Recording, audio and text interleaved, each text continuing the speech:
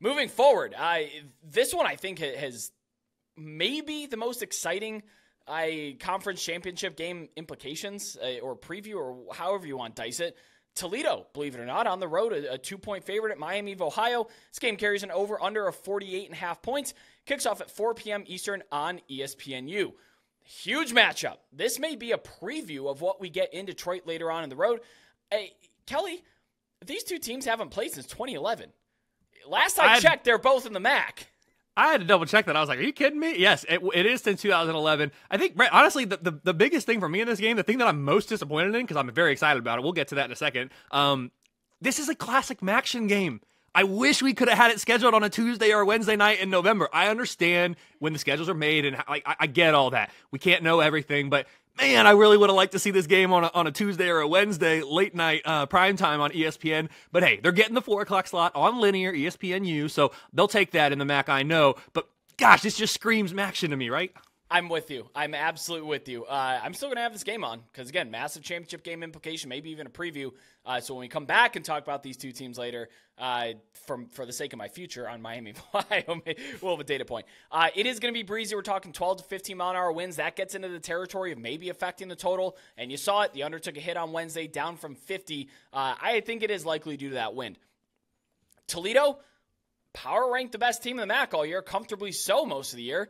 But, man, they've been bad at covering the spread. They're 2-5 against the spread. I do need to also note some strength of schedule discrepancies. Toledo, they've only played the 128th toughest schedule in the country so far. So going 2-5 against the spread against a schedule that easy, yeah, I don't know, man. But on the other side, complete swing the other way. Miami of Ohio's strength of record, 28th according to ESPN's FPI right now, which is pretty legit. I think that win over Cincinnati probably boosts them quite a bit here.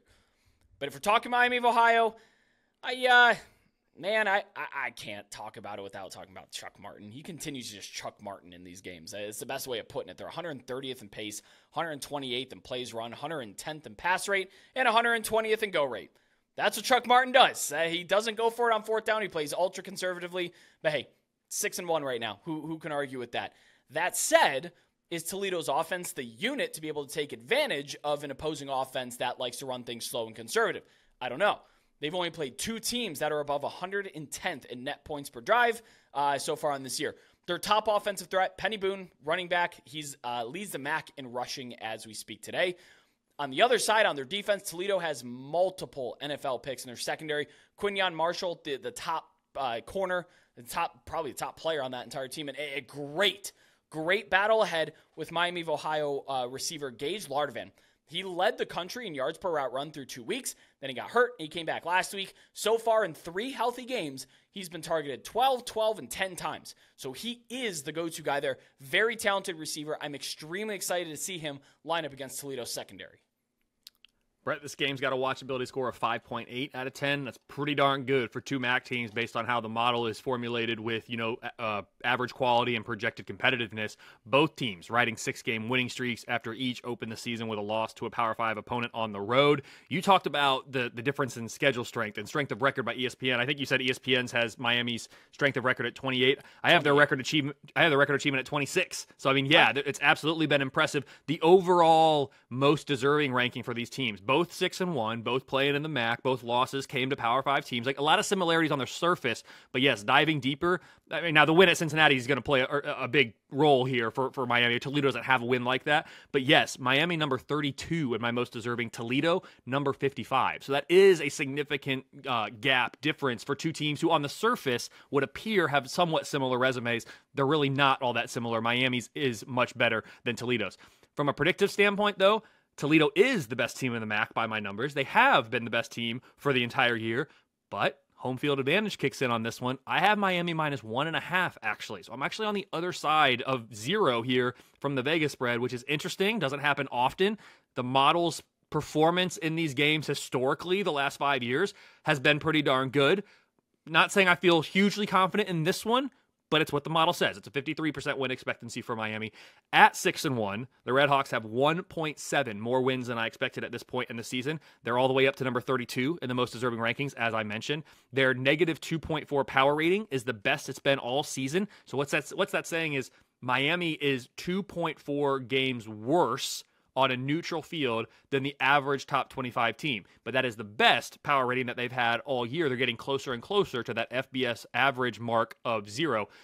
That improvement driven largely by the defense, which now ranks a season best number 48 for me. The offense is number 92, which doesn't sound great, but it's much better than the number 122, which is what I projected this Miami offense to be coming into the season. Despite the winning streak for Toledo, they are currently power rated a season worst, number 69. So Miami is up to their season best.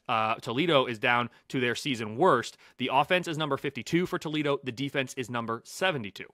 Kelly, before we move on, I just wanted to quickly go back to what you said about their 2.4 points worse on average than the average FPS team.